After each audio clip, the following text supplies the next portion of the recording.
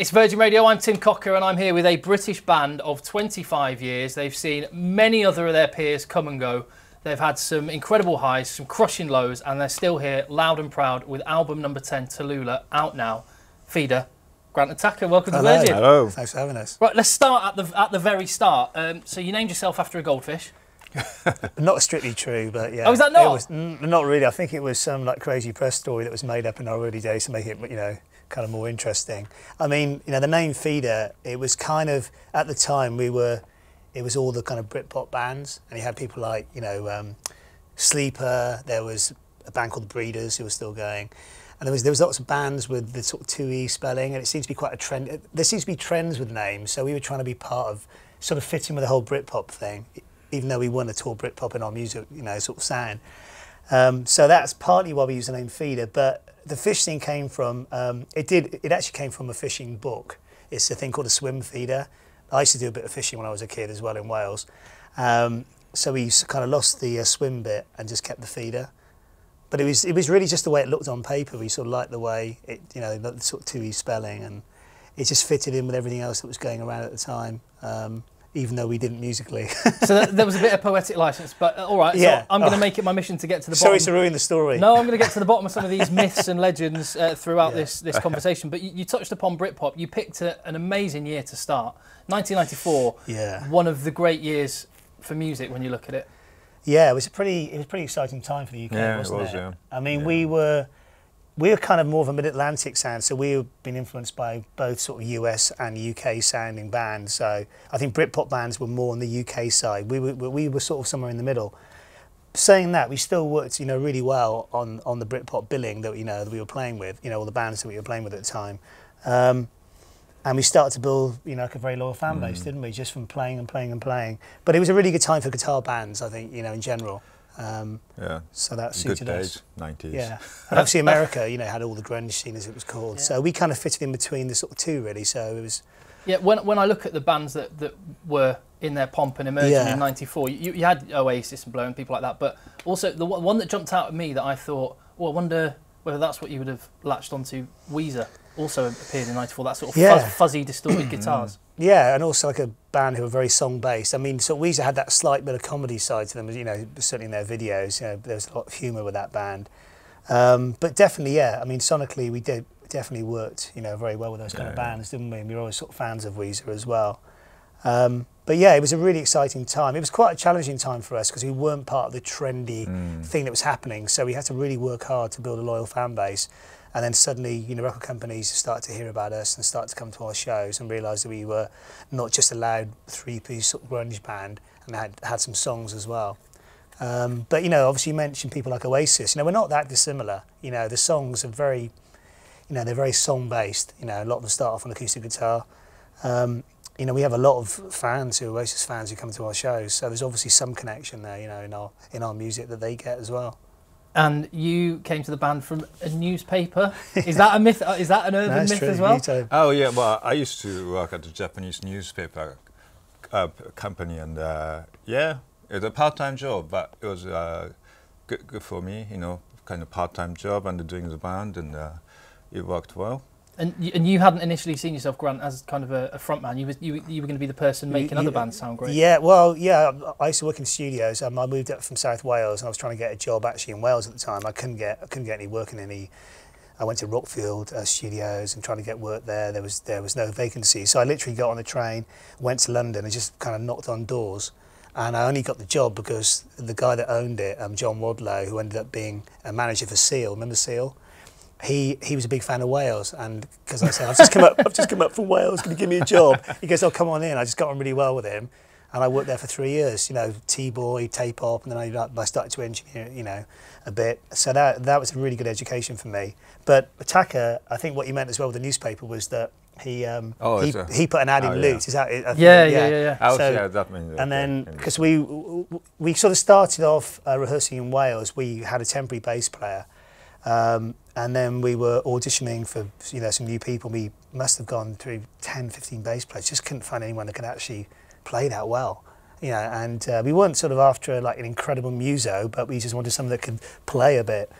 And then I saw an ad that Taka put in Loop magazine, bass player kind of available, into Jane's Addiction and like Chili Peppers, and I think you put James Brown as well. I thought, sounds interesting. Yeah. Didn't know where he was from. I just called him up one day.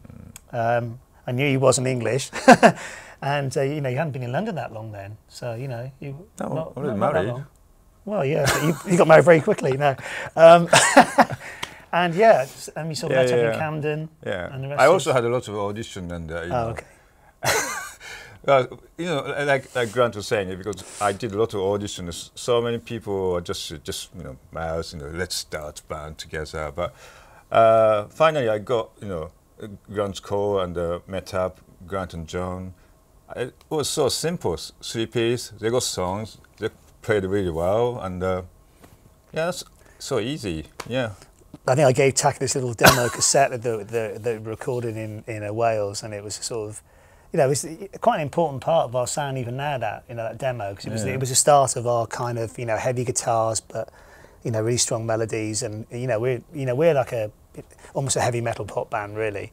And he really liked that, and that's really what started it off, wasn't it? Yeah. And then we found this little tiny rehearsal room in King's Cross that was owned by this really interesting American. He was American, wasn't he? You know, the guitar maker. Yeah. Can't remember his name. And he used to let us, you know, rent the room upstairs, and it was tiny. But he was constantly doing, you know, stuff on guitars downstairs, all the kind of dust and stuff. It was a really unhealthy place to rehearse, but it was cheap, and it was all we could afford at the time. Where there's a blame, there's a claim. You never know. Yeah. That could be. I'm going off on one there, aren't we? No, it's great. It's all right. No, not at all. So, 1997, you released Polythene, and High was the first song that really connected. What did that feel like when you had this thing that you'd sent out into the world, and it started to get a real tangible response? Yeah, well, because we did Swim first, because Swim was part of Polythene Recordings, really, but we felt, because we were such a new band, we didn't want to put out an album, it just goes out and it's gone. So we were sort of testing the water with Swim.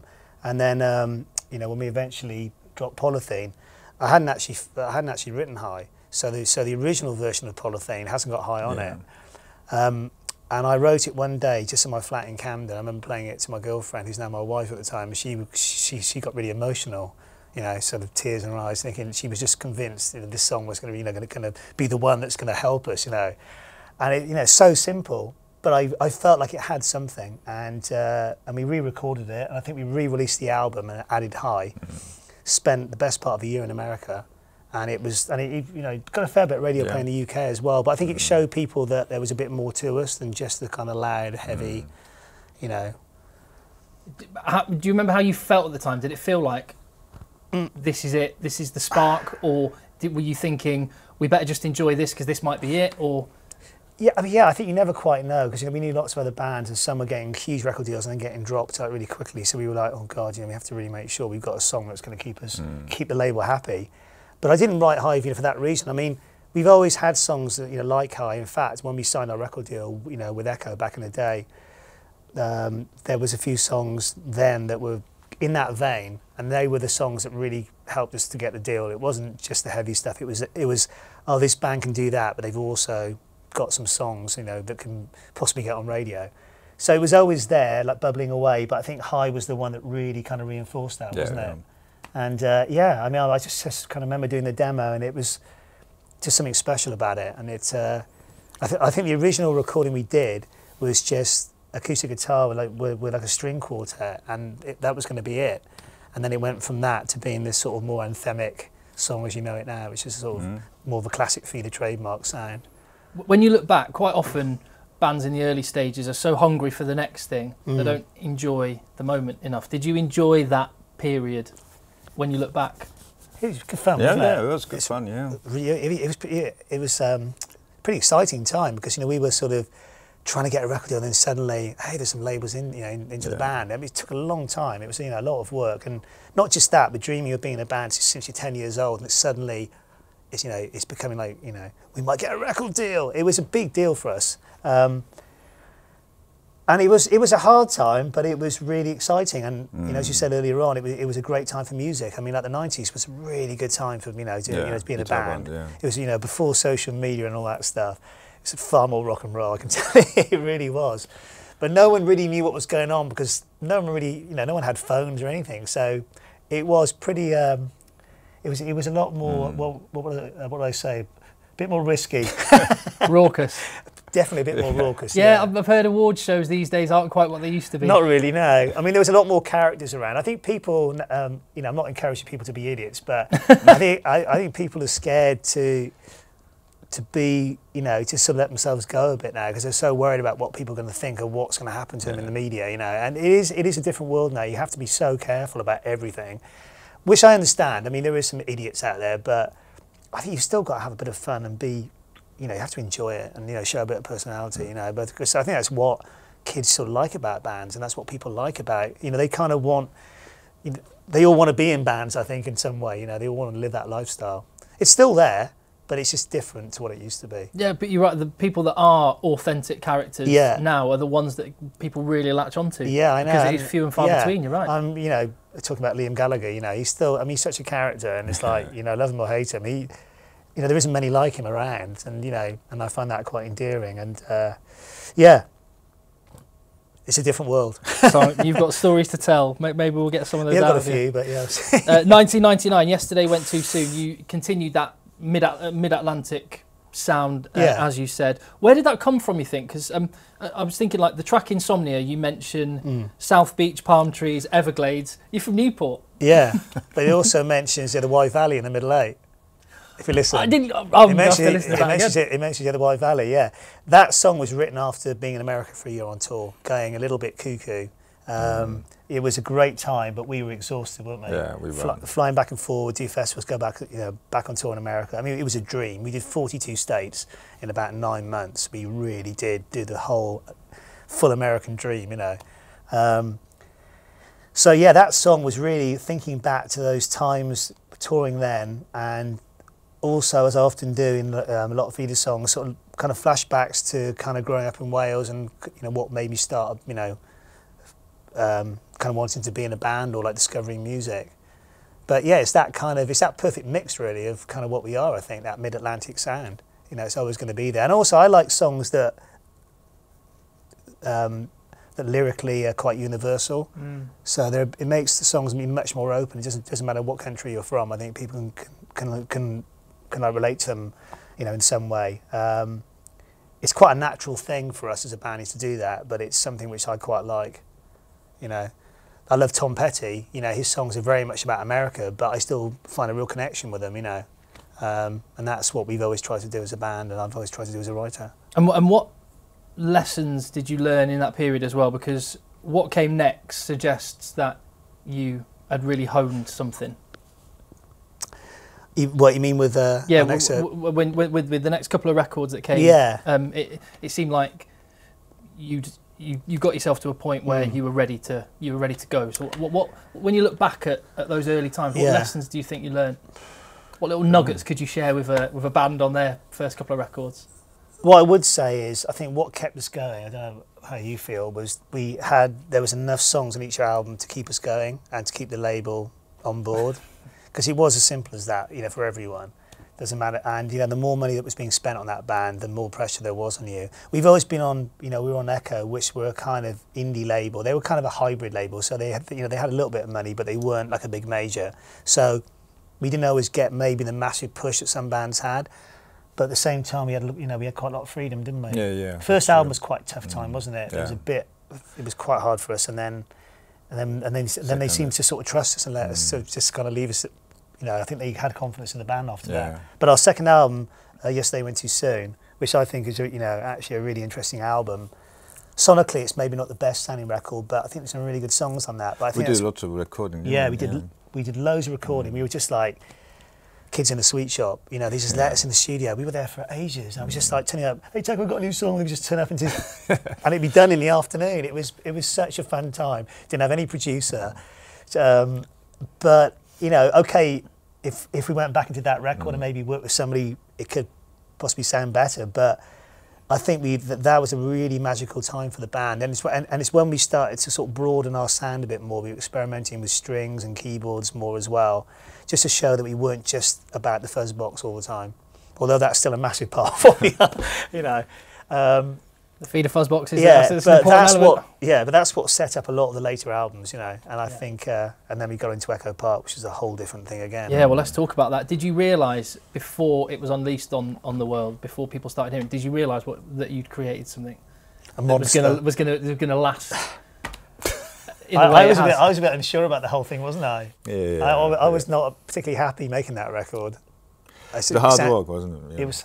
Yeah, I mean, how do you feel? It was a different process, wasn't it? Because you say. Yeah. I think it's hard to explain, but I think because we just been left to our own devices and stuff. I mean, we knew how to get good sounds. I mean, I worked in studios and stuff, and we're all we're pretty musical, so.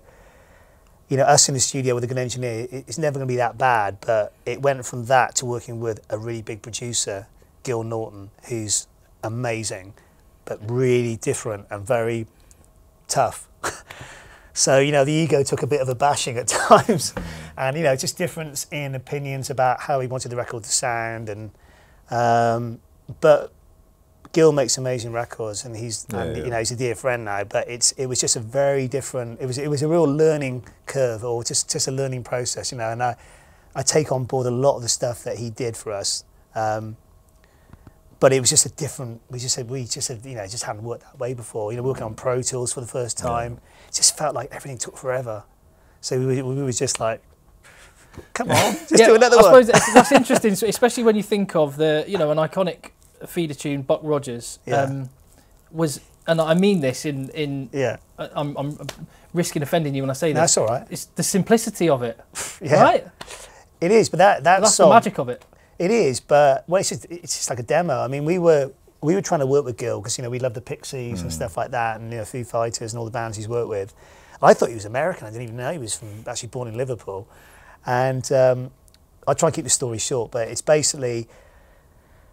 Gil's wife, Fran, I think she liked Feeder, and I was always saying to Gil, you should work with Feeder sometime because you'd really like their stuff. Because Gil, he's really into guitar, song-based bands, and so it was sort of bubbling away, wasn't it? Us working with Gil because he was so busy and so hard to get to. We just didn't have a chance. And one day, something happened where Gil was working with a US band. And they'd almost finished their album and they were short of a single. And I think Fran had mentioned us to Gil, and then he spoke to his manager. He called our manager, said, would I be interested in maybe co-writing a song, or would we be interested in doing a song for this band and see what happened? So I started to write some songs. Buck Rogers was one of those songs, just guide lyrics. I was very drunk one night, drinking some red wine or whatever, thinking that if they like it, we get to work with Gil, they can change the lyrics or whatever. It didn't ever happen. It ended up being played to our label, to the head of our label, saying, this is a smash hit, you can't give it away. And I'm like, what? I just didn't really get it. I didn't expect that song to be anything. And I remember being in the studio with Gil, having a bit of an argument with him, because I changed all the lyrics on it, got rid of all the all those sort of throwaway lines, that sort of fun, you got a brand new car. And he said, "Oh God, you've absolutely ruined it. If you do that, it's not going to be a hit, and you're going to kill the song." And we had this big sort of debate about it. And in the end, I said, "Okay." So I just kept it as it was. The whole thing was just me just doing a few lines, just so they could hear the melody of the song. And the only reason why those lyrics even came about is because I think I'd just broken up with my girlfriend, who's now my wife, and she was going out with this guy who was making a car advert on TV, and I was seeing somebody else. So I was obviously still a little bit not quite over her. He's got a brand new car, looks like a jacket. So I was probably a little bit bitter at the time, and that's obviously where those lines came from on a drunken night. So you would have got. I did say it's a boring. I did say it's a boring no, story. No, that's not. That's brilliant. So if it's a true story. If you'd have had your way at the time, you would have got rid of drink cider from lemon. Oh, definitely, yeah. Or is it 11? See, that's 11. Well, it could be. It could be. I mean, this is that caused arguments in the playground. I can tell you. Or as Jeff said last night when we were playing. Or it could be melon. It's a bizarre song. But it's one of those songs that everyone knows, whether they love it or hate it, and it's become. It's fine, I think we've got much better songs, but that song does a certain thing. Well, it makes people turn into a big sweaty mess. I've got you to thank for so many times I've DJ'd at an indie disco, dingy little place, and I think it's outlived all the critics, that song, because it's still there, and it's become a bit of an indie anthem. So, you know, you can't really complain about that. And you know, when you're playing to a festival, you know, field, 60,000 people, whatever, and they're all jumping up and down to that song. Yeah, that's true. We can't really complain, can we? No. And you again, another track that didn't feature on the album, but came out afterwards. I mean, that's very Noel Gallagher-esque, having a song like Just a Day. Oh, just have that as a B-side. Well, yeah. There is a bit of a story behind it. Yeah. I feel like I'm doing all the talking. But basically, it was our second album. We were signed to Elektra in America, who were a huge label. And it was Yes They Went Too Soon. And they liked the record, but they thought, we don't really hear the big single in America on the album, you know. So, okay, you know. So I wrote that song quite near the end, and I played it, you liked it, and then we sort of went in and recorded it, didn't we? And then for some reason they wanted to release the album at Christmas time in America. We're like, it's gonna just bomb. So we had all this like dispute with them. In the end, it never came out. We left the label, or they fired us, whatever it was, kind of got dropped or whatever. And the song just became just like this sort of leftover song. It never get used. So it was a B-side on 7 Days in the Sun first, and then it got picked up by Gran GT2, Turismo. Gran Turismo, and it was the lead track on this game. And that literally, the combination of that and the video, just made it a cult feeder classic, I suppose. It's so weird because that song was like, it was just kind of fine, just B-side, whatever. And then it ends up being on a massive game. It wasn't even on the album. Yeah, I mean, not just that song, but quite a few other feeder tracks were on that game, and it really introduced us to a massive audience. Yeah.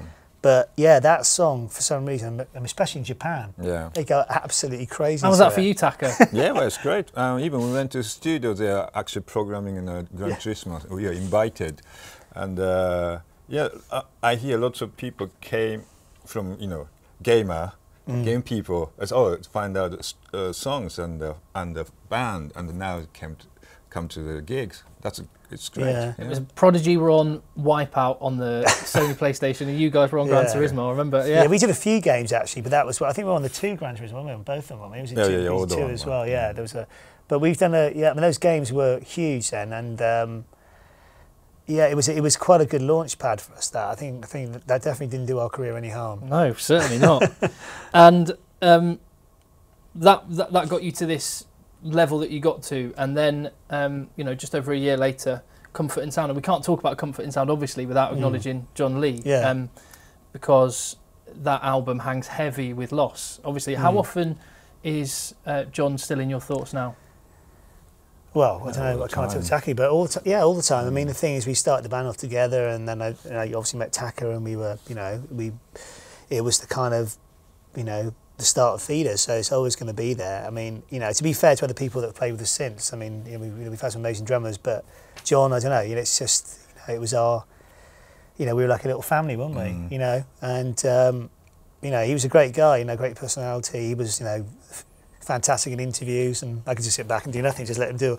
But and a fantastic drummer as well, just sort of full of energy, wasn't he?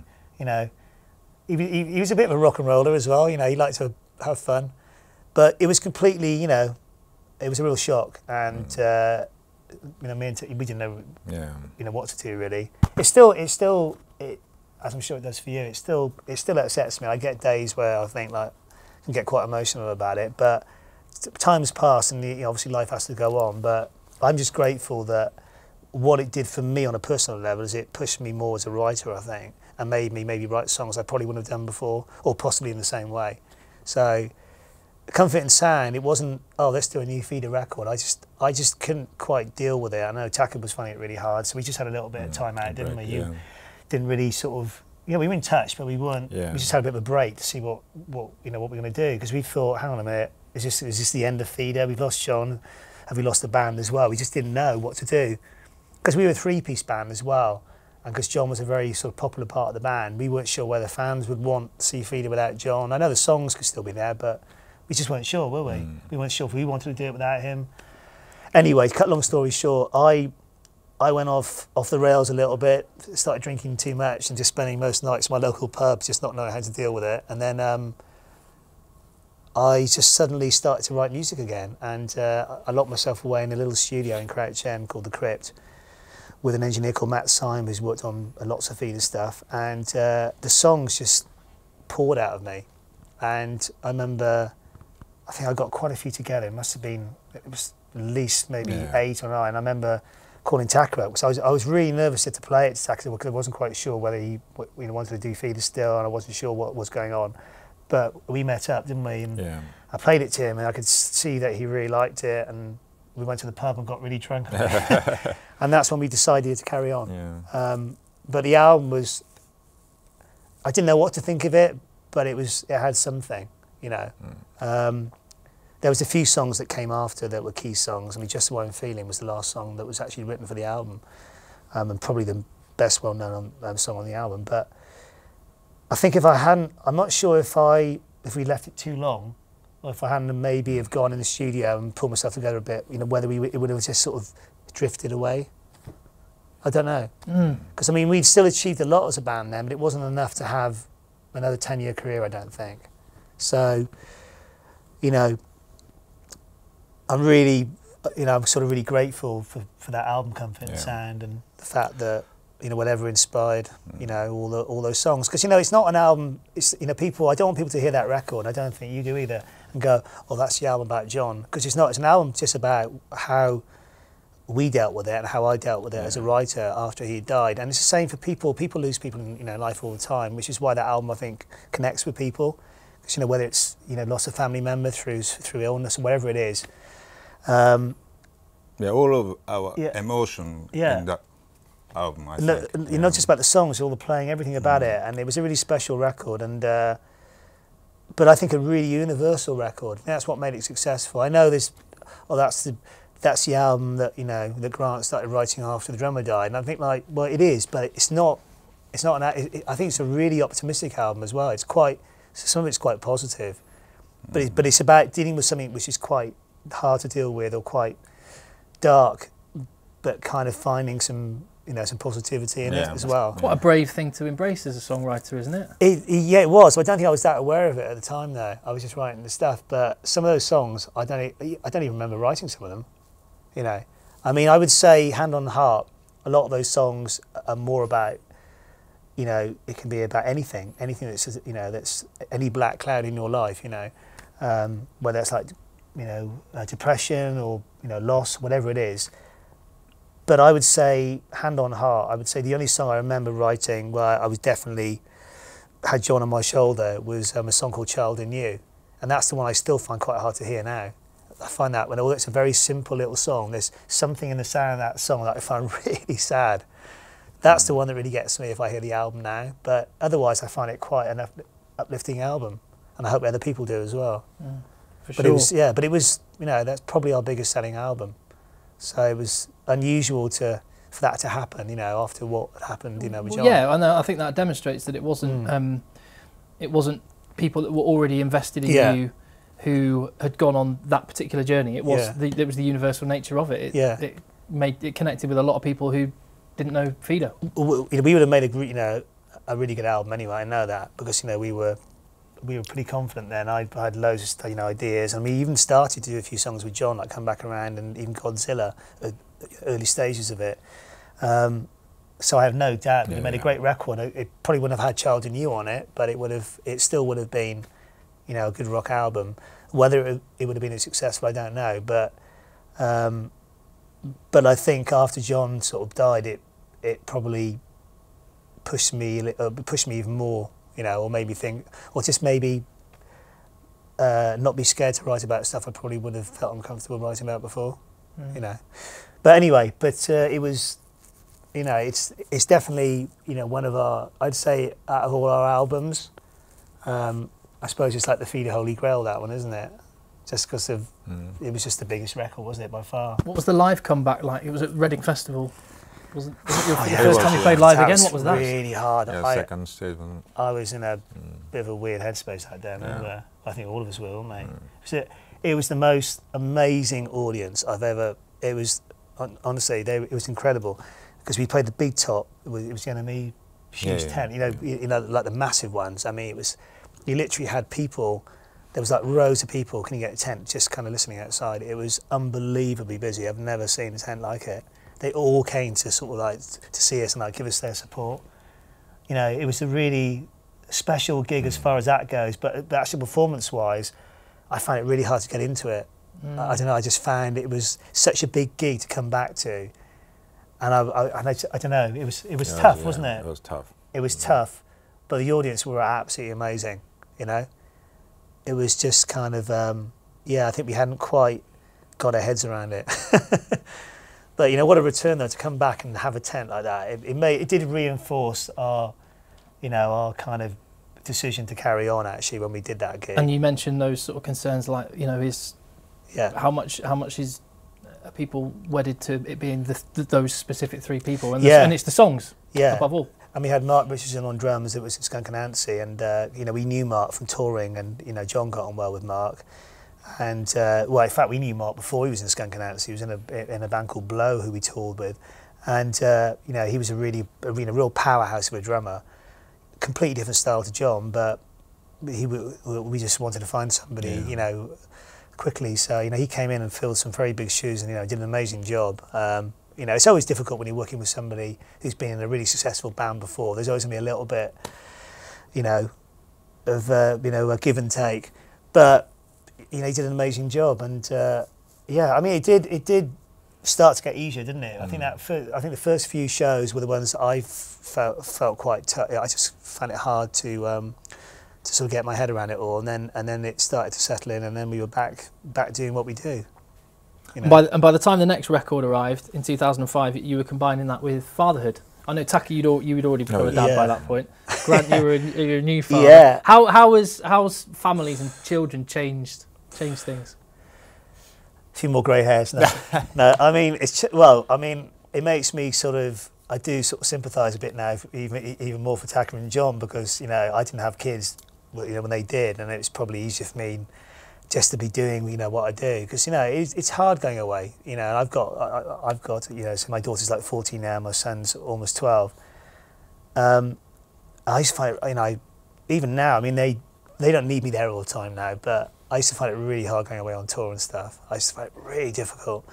I don't know if you did. It is hard, isn't it, leaving your kids? You know, when they're really young. Yeah. You know, when they get a bit older, they'll be like, "Yeah, fine, Dad, you can go." But I also imagine you must worry. You don't necessarily worry less, but you worry about the important stuff. You realise what is the important stuff. I mean, definitely for me, on a writing level, it's given me so much. You know, it's made the whole musical canvas, you know, so much bigger.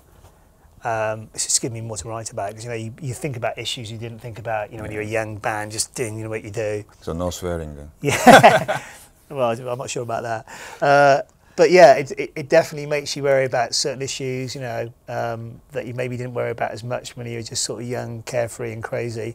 And it's just been a massive change just in your life. I think sometimes when you have children, if you're in a band or if you're a writer, it can go the other way, where you're happy just to sort of like do what you do, but you don't quite have that drive or inspiration anymore, because it's all taken up, you know, with the family. For me, I found it gave me like even more drive, and it might sound really weird. I don't know why. It might be because I'm feeling the pressure of got to support the family or whatever. I don't know. Got mouths to feed. Yeah, I don't know. Yeah. Kids, you know, it can be really hard having kids at times. You know, it can be a lot of stress. You know, especially for the mums. You know, when we're away, but it's. I found it really inspiring, and it just made me actually gave me more drive. You know. And this whole period as well, in the mid 2000s. By this point, guitars weren't quite at the forefront in the way that they were. No. Well, you were swimming against the tide a little bit. Yeah. I think that's been the case, for quite a lot of our album releases. But you know, after the sort of 90s, 'cause, yeah, it's all down to, you know, the sort of, you know, musical climate, isn't it? You know, I think some of our better albums came out at a really difficult time, and not just us, but you know, lots of other guitar bands. And I think if that album had come out then, it would have been such a big record. But every band has probably got that story.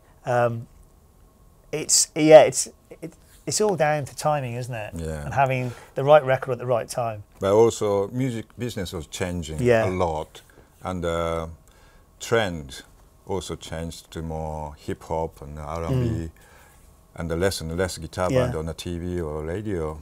You know, it's all down to how the media want to sort of push bands, and I think, you know, I mean, you know, I like a lot of, you know, hip hop and R&B stuff if it's done well. You know, my kids, you know, listen to all sorts of stuff, but it was just sort of difficult for guitar bands for a while, unless you were a very young, oh, you're the next trendy band, and there was one of those every 6 months.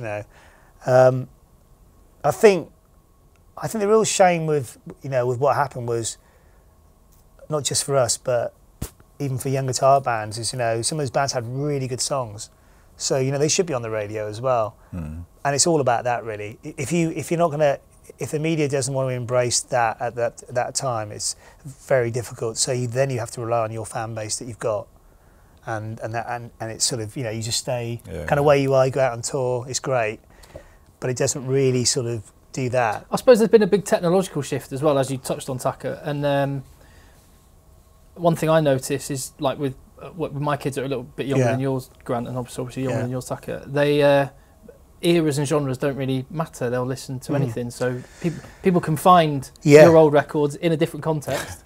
What I would say about social media and streaming and all that stuff, I think in some ways it's really positive, because there's not that kind of you're into rock, you're into R&B.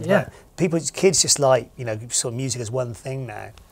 They don't really see a difference between the Arctic Monkeys and a Feeder thing, or a Billie Eilish thing. It's just good songs and music, and people that they just find something in all of that. And I think that's actually really positive, because the problem with a lot of going back to the 90s, the only thing I didn't like about it was there was too many trends. It had to be like this Britpop, there's Brit rock, and then there was the Welsh scene. Here's a Parker jacket. Yeah, it was all about that. It was all about then we're going to write about them because it's all and we were like, who cares? We just want to write some songs that people might actually remember in 10 years' time. That was always our plan, and that's still that's still the plan.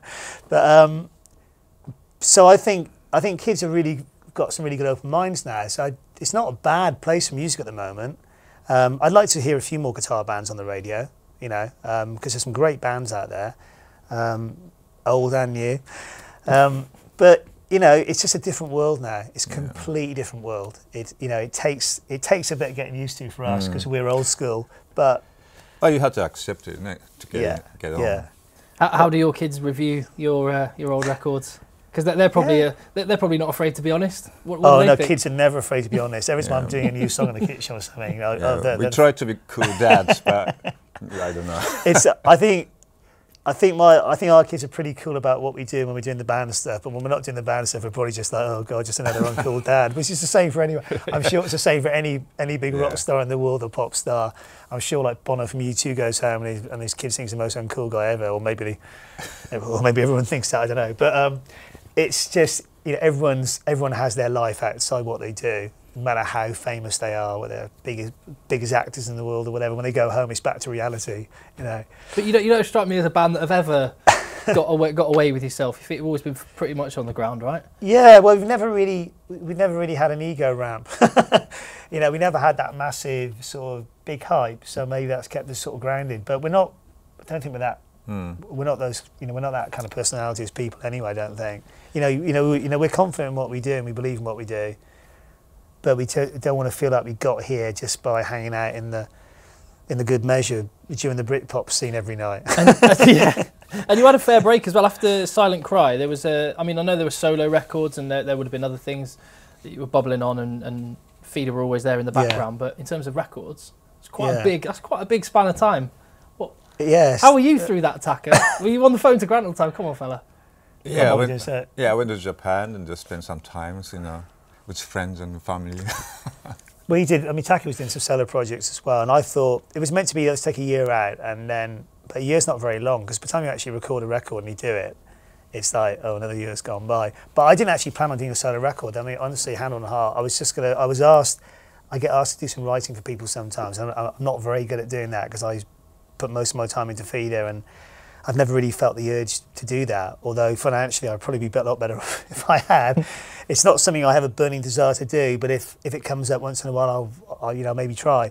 Anyway, so I was just writing some acoustic songs for some young artists, and that's how it started. And then I got very attached to the songs. They felt very much, quite close to my heart. A lot of songs about family and my kids, and just that slightly different headspace to the whole Feeder headspace. And it just became a solo record. I didn't even plan on even putting it out. I thought, I'm just going to make this album just for my kids. and they can just have it, you know, and say, yeah, I wrote this for you, and you can listen to it or whatever. And then I got like a little deal for it, put a little band together, and ended up doing quite a few shows on the back of it. It was a really enjoyable time for me. I did miss doing Feeder, and I obviously felt, oh God, you know, Taka's finished his project now, and it's been like over a year, so I did feel a little bit of guilt for that. But, you know, as frustrating as it probably was for, you know, for Taka and the team, I think it was a good thing in some way for us, because I think it really, I don't know, when we came back, it just felt like really, really fresh to me. And I think it certainly helped me as a writer anyway. Sorry about that, Taka. But you know, well, he did a solo thing first. It's good for you to be in nature. Yeah, it was. Getting longer. I was being a bit of a hippie. I went for a total hippie stage. I was, you know, shooting videos in the woods. I loved it. It was a part of me. I've always wanted to do that, and it was, yeah, I've sort of ticked that box. I mean, you know, if Taka does another solo thing and there's like another, hopefully not 4 years off, I'll do it a bit quicker. You know, I will do it again possibly, but Feeder is my main priority and always will be, and things have to fit around Feeder for me. Yeah. So there was the. I answered your question. You did. After an 8-year break, there was another record, and then it's now looking at it with the new album. I think the best of album was that was perfect timing, because I mean, I know there was new tracks and it was still looking forward, but it almost bookended a big chapter. Well, we were asked to do a best of quite a few times, and we were like, no, we don't want to do one, because it feels like, oh, they've been away for 4 years and they've just come back and they're doing a best of. They're just going to do loads of festivals and, you know, make some money and then go away, like a lot of bands do. We're like, no, we're back to make new music. That's why you dangled that little carrot of a new track on there. Yeah, well, there was 9 new songs. It actually came, you know, with a standalone album called Arrow, but because of the way it was all packaged, it wasn't that obvious, but it was almost an album, sort of, you know, 9 songs is an album, isn't it? So there was a lot of new music on there for ourselves, and obviously for the fans as well, who had already possibly bought some of the other singles. And as you said, I think it was a really good move doing it then, because it reminded people and reminded us of what we had done up to then. Yeah, it's only then that you go, oh my word, look how many tunes they've got. Yeah, somebody told me that, I don't know if this is true, but someone said that the video we just done, or the one before the one we just done, was our 49th video. How bizarre is that? Apparently we've made 49 videos. You don't remember all. I can't. I mean, you don't think about how many singles, and they go, so and so top 40, so and so top, you know, 4 top 2. I'm just thinking albums. Of the X Factor voice. Now saying that. You just don't think about it when you're in a band and you're busy. I don't think anyone does. But it really, you know, but when you see it in front of you, think, God, actually, yeah, it's quite a few. See, I was surprised. I wasn't expecting you to be surprised at how many big tunes you had. I was, quite a lot. And I think it made me, in some way, it was quite nice. I thought, well, you know what, whether people like the band or not, you can't take that away from us, and that's been through just doing what we do and just hard work, you know, and also having, you know, a fantastic fan base. But yeah, it was just good time to do that record. It was fusing two things together. You said fantastic fan base, and you also mentioned music videos. Do you think you deserve a bit of commission from from YouTube and Carpool Karaoke and all these lip sync battle type shows? Because you're the music video for Just a Day. Yeah, I mean, with giving camcorders, as it was back then, to your fans. I know the person that's the very last on that music video. Okay. If you did want to get the back together, he's now he works in radio. He's a producer, and it's still his claim to fame that he's. Is he about 9 foot tall? Yeah. Is he Mark? I think I might. I don't know, but I did meet someone that was in the video, and he was in radio, and he was. Yeah, that'll be him. He's very tall. He's at the end. Yeah. I think it might be the same guy. Yeah. So, but I think you need to go after James Corden. Hey, come on, it's our idea. Yeah. I mean, that video was way ahead of its time. I mean, I'm not going to take credit for it. It was down to David Mould, the video director that we worked with previously on a few singles. A really talented guy, and we were on tour with REM in Europe, and we didn't really have time to fly back and do a video because we were right in the middle of a busy tour. So we were like, can we shoot a video and not have, have the band in it? We're like, yeah, okay, fine. Yeah. So he was watching You Being Framed like one night. This is before YouTube and all that stuff, and had an idea, thinking, well, Feeder have got really die-hard fans, and they've got some really great fans. Why don't we just set something up saying that they're auditioning to be in a Feeder video, thinking that they're going to get the part, whatever, just get them to film themselves doing anything they want to this track. And of course, they got all these hundreds of videos in, picked all their favourites, chopped it all up. Genius. I mean, I remember when we first saw it on tour bus, like, you and John sat there with some beers, and we were like, it's great. We looked at each other. I remember John looked at me and just went, I was like, what is this? And I think we came to the sort of conclusion that it was either the best video we'd ever made or the worst. We were totally on the fence with it. But end up as luckily enough, it sort of went on to be probably one of the most sort of recognisable feeder videos that we've ever made. Yep, and you do have die-hard fans to the extent that I know you're doing a load of in-store shows and signings and stuff with this latest record, but you weren't able to at one point in, what, 2001 or something? Yeah, Is that right? we did. I think it might, it was around that, well, it was then or maybe just before that. We were playing HMV, I think it was Portsmouth, and we were doing sort of full band performances. I think we were only three-piece then, weren't we? I think we were. So it was like classic feeder, three-piece, you know. And our gigs used to get quite, lots of mosh pits going and crowd surfing. But so they all decided to do it in the shop. We were like, yeah, brilliant, come on, let's do it. You could take your rocking out. And suddenly all the sort of all the shells started getting knocked over and CDs getting broken. The shop manager wasn't very happy, and apparently we had a ban from HMV or something for quite a while. Yeah, pretty rock and roll though. That is. It was. It was a great gig. Yeah. It was like being at sort of like a Nirvana gig in an HMV store.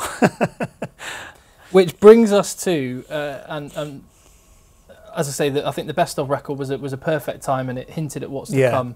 But Tallulah out now, your 10th studio album, maybe 11th if you count Swim. Yeah, I suppose.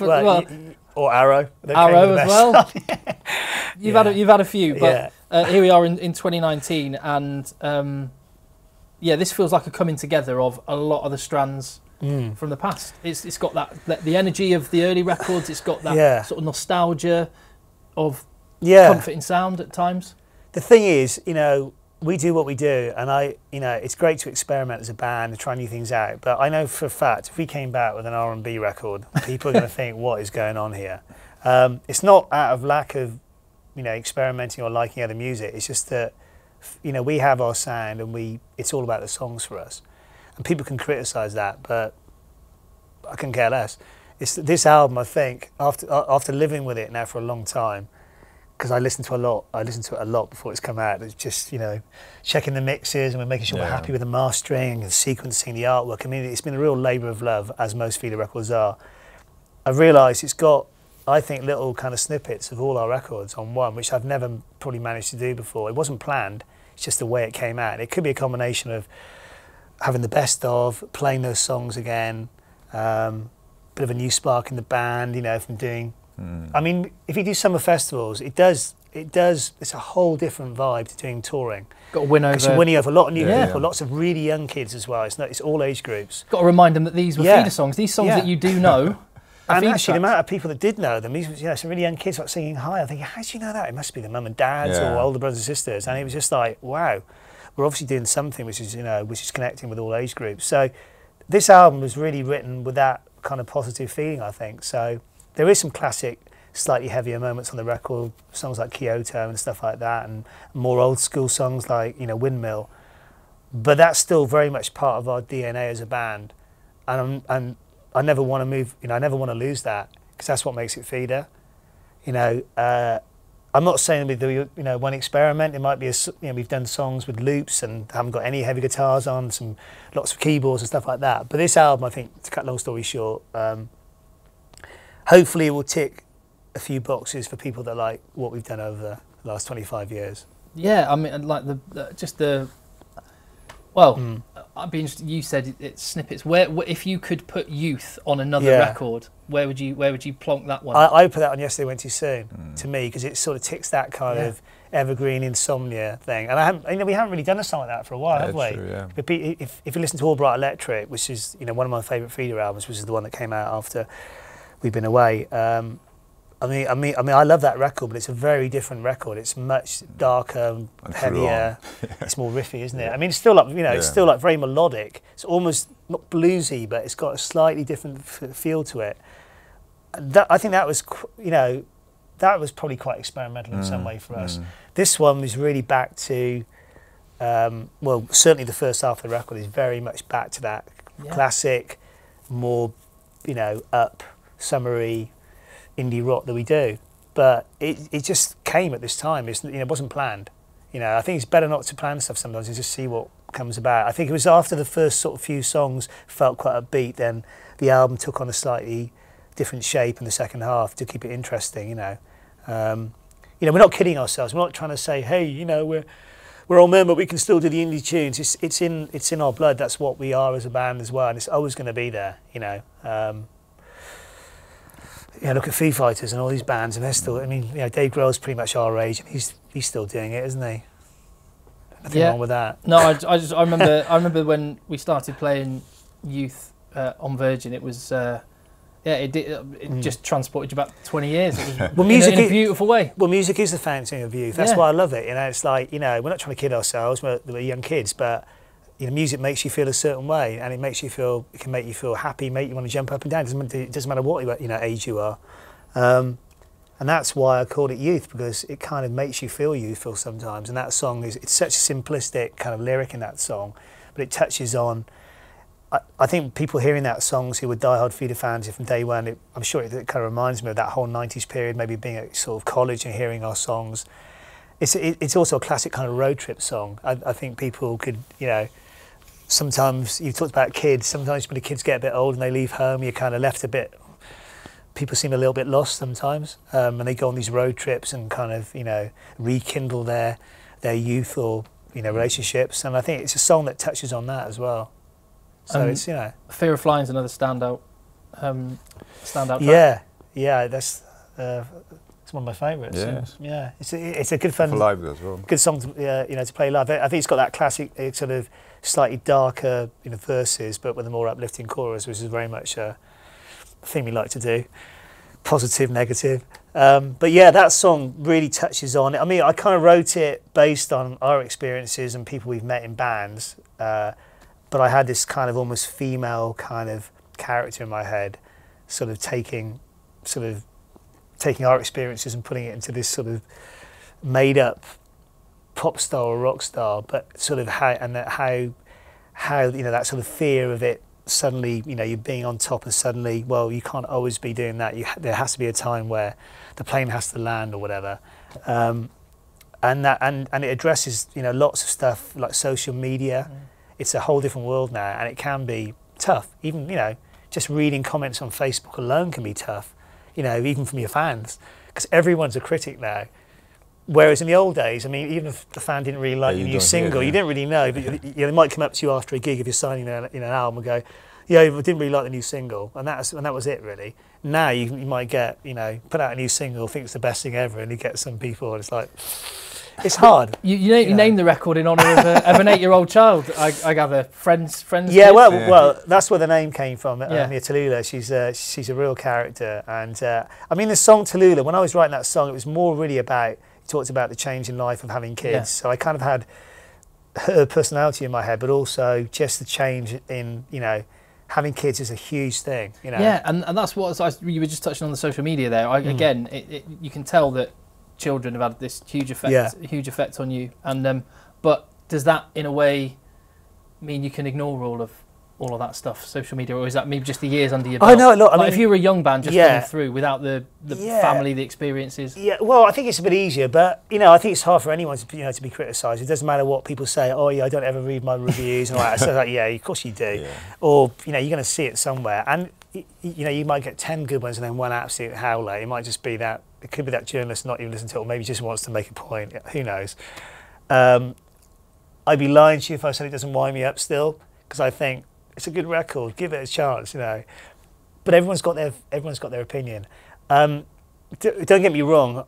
You know, I mean, in general, our fans on, you know, social media, both new and old, are really good. You know, we don't get, it's not that bad at all. I've read some other bands once, and some people get a really hard time, and the bigger the band, like the worse it is. Yeah. You know, it's tough. I think you just got to just not let it get to you too much. You know, some people just want to get in the, just want to get some attention on there, and they're probably a bit lonely at home, and they'll put something on there just to get a reaction. That's just the way it is. But not just in music though. I think you have to be very careful because even just my daughter at school is now 14. You know, it can get very hard for some kids. You know, social media. So I think it's a very powerful thing, but it can be a very dangerous thing as well. There's I was just thinking of the other bands that would have been around when you started that are still out and making new records now, bands like Stereophonics. Yeah, yeah. And I don't just say them from South Wales connection as well, but Manic Street Preachers too. Yeah. But then Noel Gallagher and Liam Yeah. Gallagher and all the rest of it. Do you bump into many of them and reminisce? Yeah, sometimes. Break I mean, bread? I saw I've seen Liam a few times, and yeah, I haven't seen Noel I bumped into Noel the last time at the Ivan Novello Awards, I think. Just saw him then. I just heard. But my parents bumped into Noel in a cheese shop in Marylebone High Street and had a conversation with him and said he was actually very friendly to them. Bizarre but true. But yeah, you bump into people sometimes. I saw Kelly at the Tom Petty gig in Hyde Park. But yeah, we don't. Yeah, I mean sometimes, you know. Usually, it's at something like a Tom Petty gig or a Neil Young gig. Well, obviously not Tom Petty anymore, but you often bump into people, isn't it? But I imagine between some of you guys that have seen all those things, as you say, seen all these changes and remember the real rock and roll days of the 90s, there must be like a look and a stare, sort of a knowing nod between. Yeah, I mean, we're all very competitive. You know, everyone knows that. But I mean, I've got huge respect for a lot of bands. I mean, like Manic Street Preachers have had they've had an incredible career, and I'm not comparing us, necessarily, but our journey hasn't been that dissimilar to theirs. And they're a great band, and they do what they do like really well. There's a perfect example. Like the Manics, they've experimented a little bit with a bit more electronic here and there on a few albums, but when they do what they do really well, it's just great, and that's what. Yeah, songs. And I think they know that, and that's what you want from them. As long as the songs are good, I have no complaints with that whatsoever. In fact, I hope they stick to that because they're one of those bands. They're iconic. Same with same. People like Oasis, when they come back and reform a couple of years' time. Sorry, Noel. It's, I don't know, certain bands, you don't want them to lose what, you want the song. I mean, the hard thing is, those bands being able to keep up with having songs that are as good as ones you like. That's always the challenge, isn't it? And that's always a challenge for us. But that's what you have to work towards, isn't it? I mean, I love the Foo Fighters, but some people like their earlier work more than the later work. But they're still, one of the biggest bands in the world. Yeah. And they're still kind of doing what they do, aren't they? Well, they know what they are. And I think with everyone you've mentioned... He's never going to change what he does. No. He's not going to go out and make I think it's highly unlikely he's going to go and make an electronic jazz fusion record. Well, he went and did a couple of experimental records with he does all that. With the road trip around America and working with various people. Well, everyone has to go through this. Yeah, but even when he does stuff with Josh Homme and stuff, and he's doing, the all desert session. And I mean, it's still kind of guitar, rock and roll. I mean, it's different. I think he might be doing something now, I was told, with Billy Gibbons from ZZ Top, and Josh Homme and him might be doing it. That's what I heard on the grapevine. And that'd be interesting if it happens. It's really good. You can still experiment a lot in rock. I'm not saying you have to stick to the same formula all the time, but bands who have careers who get recognised, for that sound, there's a reason why they have careers, because there's something in that sound. That's what they do. I think my point is, it's great to experiment and to try and keep things fresh, but you don't want to lose your identity as a band either. You know. If you could plug one person into your band just for a bit. Ooh, that's quite a good one. Probably mentioned a few just then. Well, can we say more than one? Come on. So many great people. I mean, I know it's an obvious one. Okay, I'll give you a few, and then we do a few each before we have to wrap up. PJ Harvey. Oh, wow, that'd be awesome. You said that. Did not hear that coming. Why are we going to say that? Yeah. There you go. I really like Karen from, I can't remember her second name now, but from the Yeah Yeah Yeahs. Karen O. Yeah. I don't know. I think she's just really cool, and I just really like her style. Yeah. I really like Billie Eilish as well. I know she's an obvious name, but she's got something, and I really connect with her.